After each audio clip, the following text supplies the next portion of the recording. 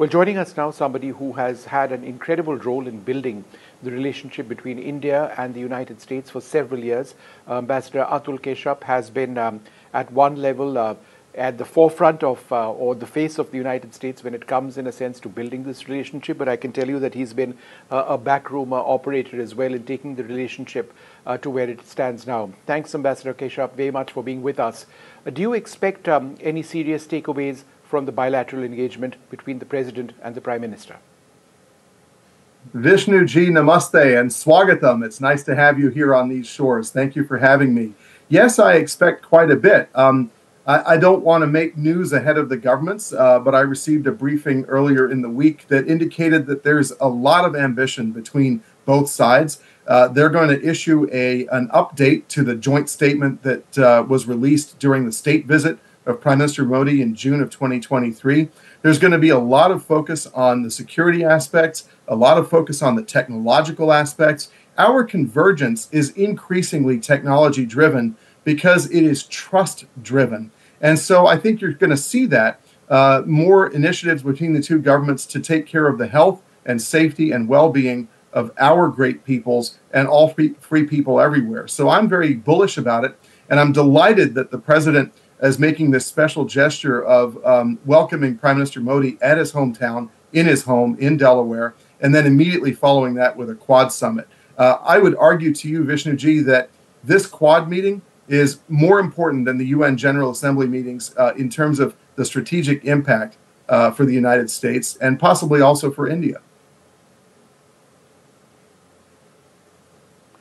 Absolutely. The Pannun issue is something that's come up in the last 24, 48 hours once again. There is a sense that it's not a deal breaker, it's not a showstopper in the context of the overall strategic relationship between India and the United States. That's my reading. Is that your sense as well?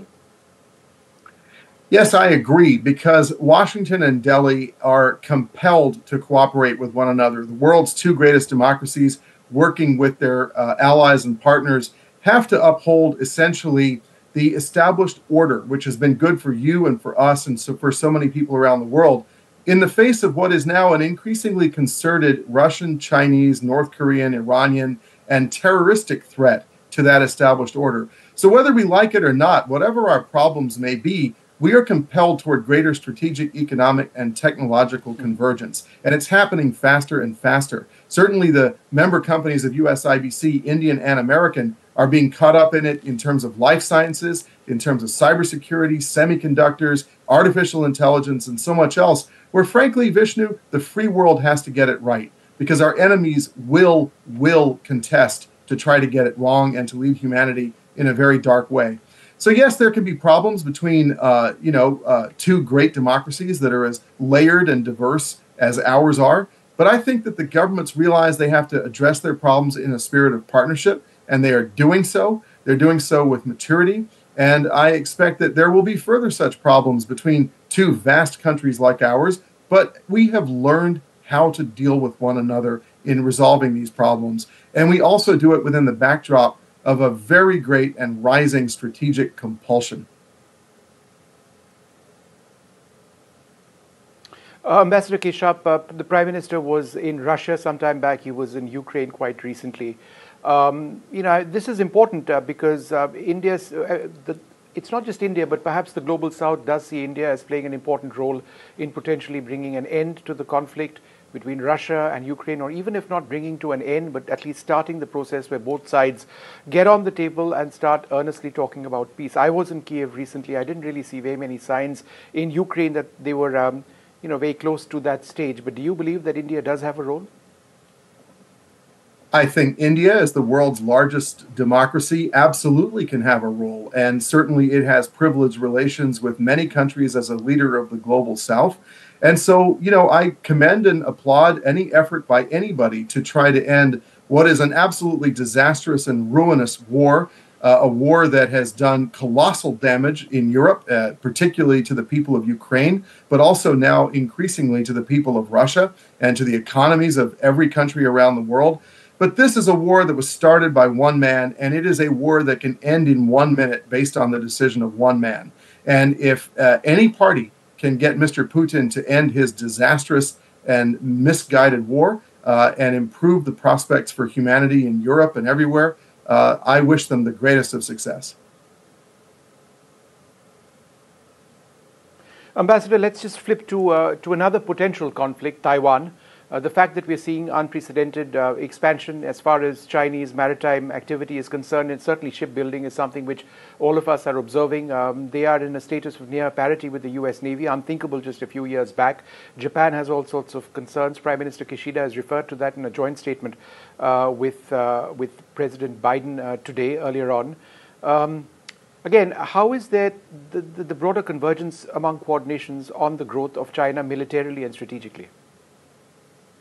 So this is why, Vishnu, the Quad Summit is so important. And as I said earlier, strategically, it is, for Americans at least, I think, even more important than the UN General Assembly happening next week in New York.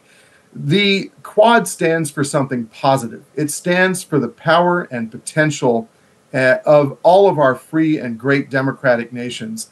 It stands for the future, a happy future for humanity. It stands for freedom, openness, sovereignty, prosperity. It stands as a great symbol of solidarity to countries like the Philippines that are facing constant bullying and aggression from the Chinese, who are, of course, a much bigger polity. And so I think the president going out of his way to host the Quad Summit in his last innings as president in his hometown sends a very strong signal of the durability and the relevance and the importance and the staying power of the Quad and the relevance of the Quad to all of the people of the Indo-Pacific. A final question: the U.S.-India, the US-IBC, which you head, looks after this incredibly important economic relationship at one level. You know, in a sense, it's your job to push the economic relationship between the two sides. The Prime Minister will be meeting several leading CEOs as well in New York. Could you tell us about the importance of that meeting, of those meetings? It's a roundtable, as I understand it. Sure. And Vishnu, it's not a job, it's my dharma. I have to push for greater ties between the US and India, because the extent to which our two great democracies can optimize their economic, strategic, and technological potential means that the great democracies will prevail in this great struggle of the 21st century against forces that are essentially trying to roll us back toward barbarism and trying to erode civilization. So the work of the Indian and American members of USIBC is absolutely critical in establishing the life sciences, pharmaceuticals, and vaccine supply chains that will take care of our people, especially in times of crisis, ensuring that the supply chains are safe and resilient and secure. We are at the forefront of ensuring the semiconductor production will take place in ways that don't make our economies vulnerable.